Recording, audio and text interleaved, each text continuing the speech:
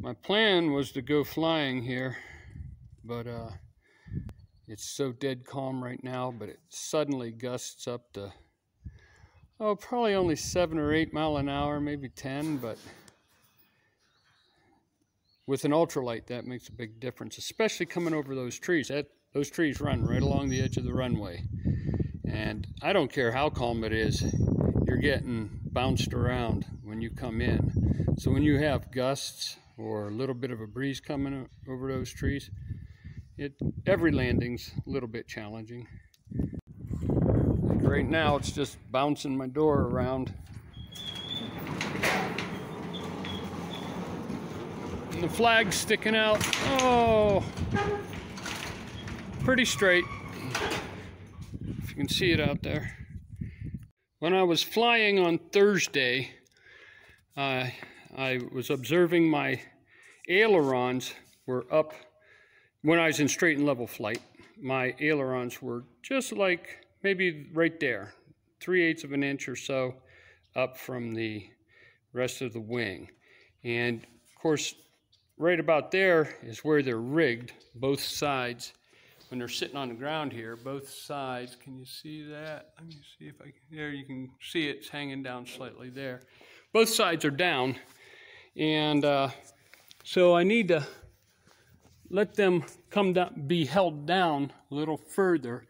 So what pulls them down is your carry through up on top. So watch, can you see this moving? I guess you can't really see it from here. So I'm just going to put a little tension on this because I got some slack. If I didn't have a little bit of slack here, what I would do is I would go underneath and loosen up these two turnbuckles, just maybe 1/4 of a turn or even 1/8 of a turn on each side. And then I'd go up and tighten the carry through to get them to stay straight whenever you've got, the air pressure on them when you're in flight. Well, my paper towel got blown off the windshield, so now I'm working blind. Let me see if I can go by feel, see which way. Yeah, that's tightening. But you got to hold both ends of the turnbuckle. Make sure one of them's not turning and the other side's just rolling. The cable's rolling. You go ahead and that's maybe a 1/2 a turn and it's snugged right up.